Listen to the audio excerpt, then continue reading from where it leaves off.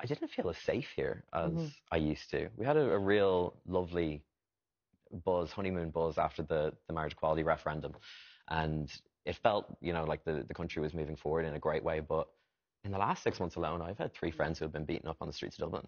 Yeah. On Saturday night, my friend was confronted on Dame Street with a crowbar. Like, when you look at those things, I wouldn't feel as comfortable walking down the street It's frightening. in Dublin now holding Yeah. my partner's hand, because I just don't feel like it's a safe place to be as much as I maybe convinced myself it was at a point 5 or 6 years ago. Mm.